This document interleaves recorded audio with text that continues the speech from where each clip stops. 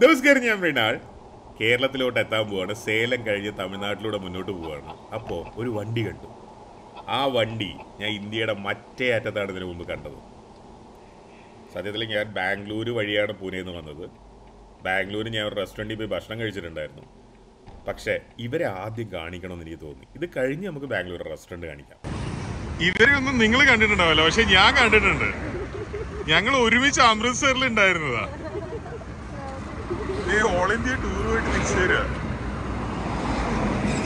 ആ മുകളിലെ ബാഗ് കണ്ടപ്പോഴാണ് എനിക്ക് ഓർമ്മ വന്നേ. പോട്ടെ, അവസാനത്തെ ഡെസ്റ്റിനേഷൻ ആണ് മോനെ ഈ ട്രിപ്പില്. കിടിലം. അത് കിടിലാവുമല്ലോ.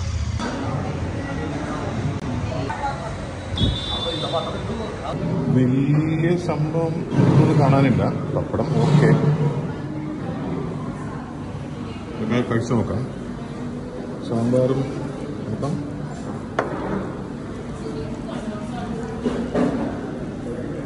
ആരും ഉപ്പ് ചോദിക്കുന്നു.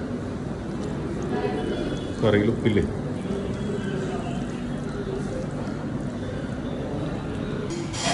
എന്നോട് 1:30 മുമ്പേ ഇവിടെ വന്നാലേ എല്ലാ സാധനങ്ങളും കിട്ടുള്ളൂ എന്ന് പറഞ്ഞാണ് ഞാൻ വന്നത്. ഞാൻ 1 മണിക്ക് മുമ്പ് വന്നു. ഒന്നും ആയിട്ടില്ല. ബീഫ് ബിരിയാണി ഒന്നും ആയിട്ടില്ല. തെറ്റില്ലാത്തൊരു നാടൻ സാമ്പാറാട്ടോ. ഈ നാട്ടുമ്പുറത്തൊക്കെ കിട്ടൂല. കുറച്ച് സുഖം. പേര് അരവിന്ദ്, പാലക്കാടാണ്. കഴിച്ചോ? ഓ, കഴിക്കാതെ ഭയങ്കര ഫുഡിങ് ആയി പോയി. ഒരാഴ്ച ചോറ് നല്ല ഫുഡ് തപ്പി കൊടുക്കണം. എന്താ കഴിച്ചത്? എല്ലാം കഴിച്ചു. ചോറ്, ബീഫ്, എല്ലാം മീനും കഴിച്ചു. ആണല്ലേ? ഒന്നും വിട്ടിട്ടില്ല. വെറുതെ അല്ല തീർന്നത്. അയ്യോ, എല്ലാം പോയി. ശരി ശരി ശരി. അയ്യോ, അവർ വീഡിയോയിൽ എടുത്തില്ല. ഇനി എപ്പോഴെങ്കിലും കാണും.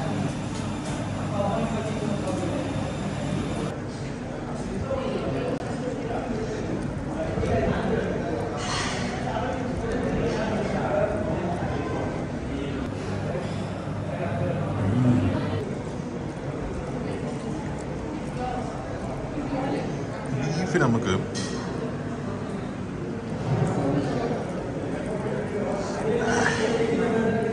അങ്ങ് ചേരണം മോനെ. ഇന്ത്യ മുഴുവൻ ഒരു ബീഫ് ടൂർ നടത്തിയാലോ? നടക്കൂട്ടെ. ഏത് സംസ്ഥാനത്തും ബീഫ് കിട്ടുക, എവിടെയും കിട്ടാത്തതില്ല.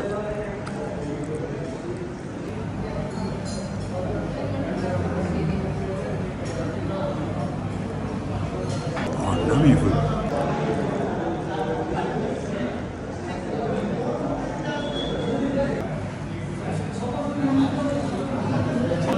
പപ്പടം ഒന്ന് ശ്രദ്ധിച്ചാൽ മതി.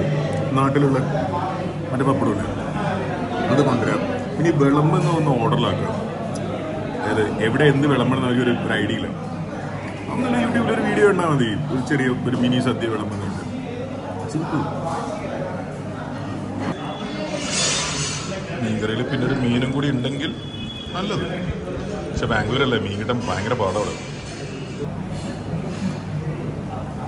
ഞാൻ ഉദ്ദേശിച്ചത് നമ്മുടെ നാട്ടിലെ പോലത്തെ മീനുണ്ടല്ലോ, ചെറുത്, നാടിനോട് കടലൊക്കെ കൊടുക്കുന്ന. കുഴപ്പമില്ല, ഇവിടുത്തെ മീൻ പറയും. നല്ല മീൻ കറിയോ?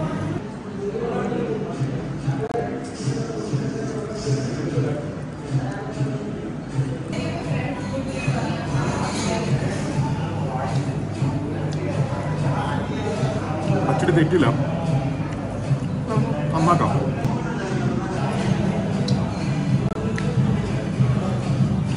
അച്ചാറ് പുല്ല് പുറത്തുനിന്ന് മേടിച്ചതാണ്. ആ പാലക്കാടൊക്കെ ഉണ്ട്, അത്രയല്ലേ ദൂരമുള്ളൂ. ഒരു നിഖിലുണ്ട്, അങ്ങനെ എത്രയോ പേരുണ്ട് കേരളത്തിൽ നല്ല അച്ചാറുണ്ടാക്കുന്നത്. അവരോട് മേടിച്ചാൽ പോലെ അച്ചാർ, എന്നിട്ട് ഒരു സ്പൂൺ വെച്ച് വിളമ്പിയാൽ പോലെ. എന്നാലും നഷ്ടമില്ലല്ലോ. എന്തിനാ ഈ കൂതറ സാധനം കൊടുക്കണം?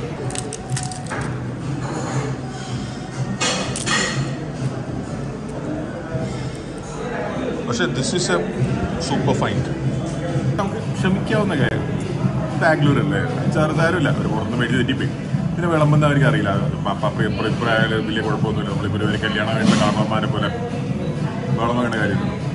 പിന്നെ പപ്പടവും ഇത് മൂന്നൊന്ന് റെഡിയായാൽ ഇടൽ ഊണായിരിക്കും.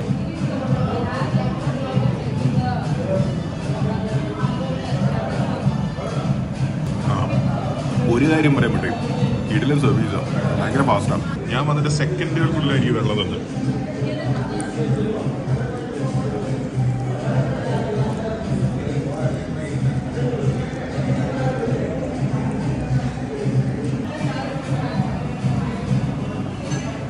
പൊറോട്ടയുടെ കൂടെ ഒഴുകും. അങ്ങനെ കാലങ്ങൾക്ക് ശേഷം ബാംഗ്ലൂർ ഒരു സാധാരണക്കാരന് അഫോർഡബിൾ ആയിട്ടുള്ള ഒരു മലയാളി റെസ്റ്റോറൻ്റ് ഉണ്ട്.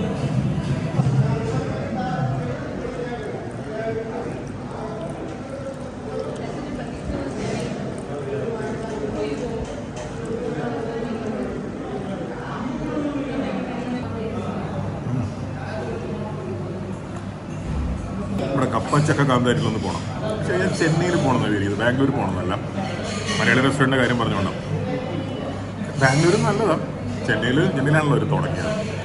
ഷെഫ് റെജി മാത്യുവിന് ഓൾ ഇന്ത്യ ലെവലിൽ നമ്പർ 2, അതായത് രണ്ടാമത്തെ ഏറ്റവും നല്ല ഷെഫ് എന്നുള്ള അവാർഡ് ഞാൻ ഡൽഹിയിൽ നിന്നാകുമ്പോഴാണ് കിട്ടിയത്.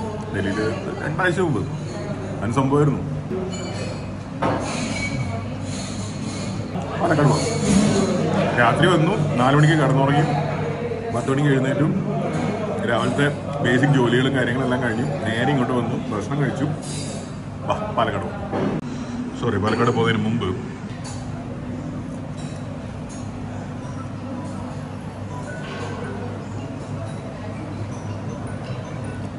പിന്നെ അടി വൃത്തിയല്ല. അത് അവരൊരു ട്രേയിൽ ഇതിങ്ങനെ നിരത്തി വെച്ചിട്ട് ഓരോന്നിലും പായസം വെച്ചിട്ടുണ്ട്. അപ്പോൾ വീടിൻ്റെ ട്രേയിലേക്ക് ബേസിക് അറസ് ഇല്ലാത്ത പായസം. പാലോ പാല് തമ്മന് ഇഷ്ടമാണല്ലോ. കഴിക്കും. ഇത് വേറെ വേറെ സാധനങ്ങൾ ഞാൻ മിക്സ് ചെയ്ത് മേടിച്ചാണ്.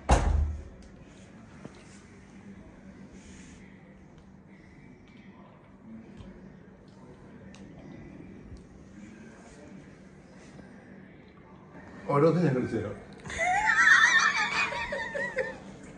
ഇത് രണ്ടാമത്തെ ഇപ്പൊ കഴിച്ചു. ഇത് പറയാം. ഇത് നമ്മുടെ മലാഡില്ലേ,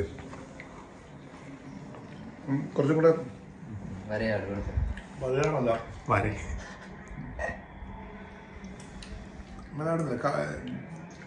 കടലമാവും അത് തന്നെ കടലമാവ്. ഞാൻ കടലമാവ് എന്ന് പറഞ്ഞാൽ കുഴപ്പമില്ല, ബസ്സിലുണ്ടാവും. ഞങ്ങളുടെ നാട്ടിൽ അങ്ങനെ പറയാം.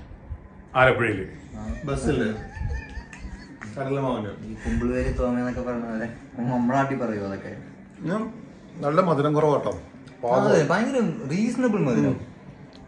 സാധാരണ സ്വീറ്റ്സിന്റെ കുത്തല് മധുരമില്ല. തുറക്കുമ്പോ തന്നെ ആ നെയ്യിന്റെ മണം. ഇനി ഇതും കൂടെ ഉള്ളൂ, എല്ലാം പൊട്ടിച്ചിട്ടുണ്ട്.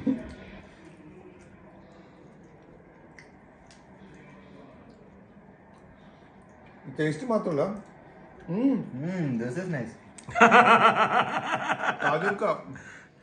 നോക്ക് മോനെടുത്ത് തിന്നു. ശരി,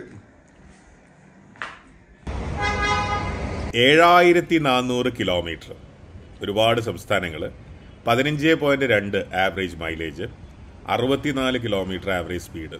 സോവിന് അവിടെ നിൽക്കുന്നുണ്ട്. വണ്ടി BMW കൊടുക്കാൻ പോവാണ്. സർവീസ് ചെയ്യട്ടെ. എഴുതി വെച്ചൊക്കെ ലീഡിലെ പിള്ളേരുടെ പണിയാട്ടോ.